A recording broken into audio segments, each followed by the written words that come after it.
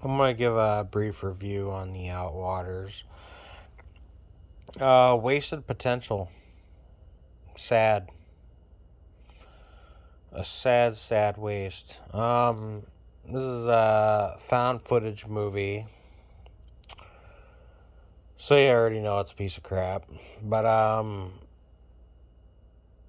there was a lot of potential here for a decent movie. I'm not going to say it could have been good,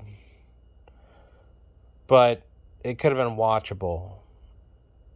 In its current form, the film is unwatchable. This is it's cosmic horror. Interesting premise, it takes place in the desert. It's a desert film, so, like, stranded in the desert involves, starving, mirages, like hallucinations, but as far as I can tell, it's like cosmic horror, fucked up shit. I think aliens maybe are involved. I don't know. It's hard to tell. You can't tell because it's found footage and the camera's bobbing up and down. You got a lot of fucking heavy breathing in the sound mic. A lot of annoying heavy breathing, screaming. It's unwatchable. It's terrible. This is an interesting premise that could have been a interesting movie, maybe even a good movie, maybe even a great movie. We'll never know because it had to be found footage.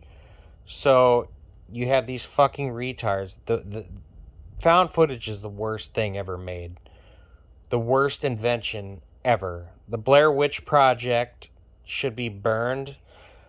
Every copy of that movie, everybody that liked it should be burned. I hate the Blair Witch Project. I hate everything found footage. Fucking kill all those people. Seriously. It ruins everything. There's no reason why this story couldn't have just been told traditionally, like in third person, and worked. It would have been better. Why would you shoot yourself in the foot and hobble yourself and make an interesting concept shit? It's so annoying.